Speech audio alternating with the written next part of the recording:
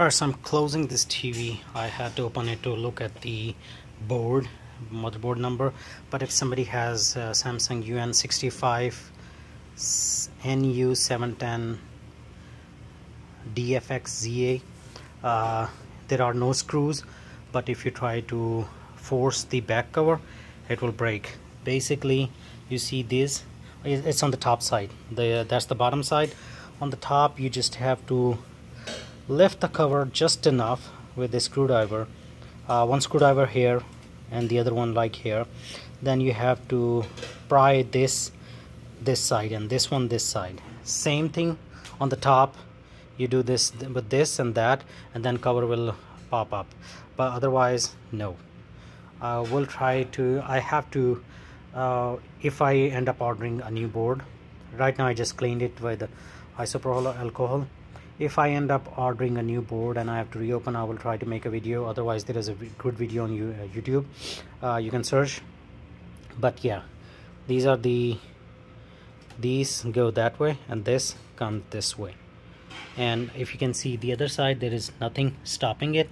So all you have to do is stick something like a screwdriver or a butter knife. I use butter knife and I was able to take it out. Never mind, I'm going to just try to demonstrate what I meant. This basically, this is all you will get, and from here, this is how much space you will get without breaking the cover. Make sure that you stick to something like a screwdriver or something on this side and this side, and then use butter knife. It really helps if you have a flashlight, and then all you have to do is by this way, stick a butter knife in, grab that metal bar hook and take it to this side, and this one from here towards me. Alright, so I just changed this board. Here is the old one, and I turned it on. It worked. It wanted to go to setup because it's a new board, but I don't want to do it while the screen is down. I'm gonna do it once I put it back and place it.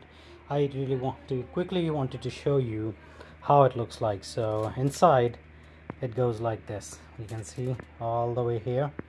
So these are the two ridges, if camera is capturing it correctly. It's inside, it's like this. If it's not, it's like laid down.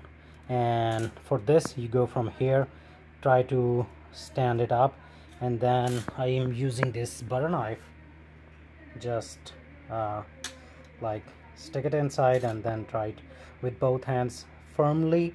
Don't yank it, firmly, steadily take this out. Same thing here, and there are two on the other side right there.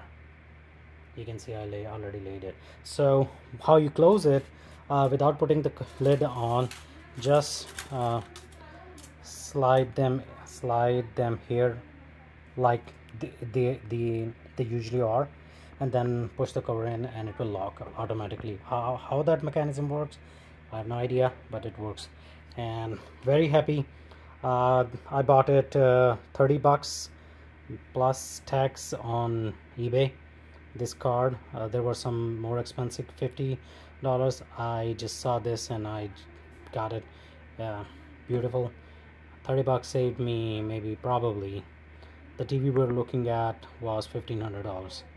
I know there are cheaper TVs for $500, but we really like the screen, the picture quality, and we wanted a Sony one. This is Samsung, but really happy. Alright, hopefully this video has helped anybody else. Oh, the symptoms were on the TV that it won't turn on with the remote. We could see a very light blue hue, so we knew it's working. So but if you press if you have like a Roku, or I had a Google Chromecast TV, I accidentally pressed a button on there and the screen was there. So it looks like the board was bad, so it was not getting the input from the remote. But with the Google Chrome, we had the full screen. For audio, we did to check the audio, I bought a $15 Bluetooth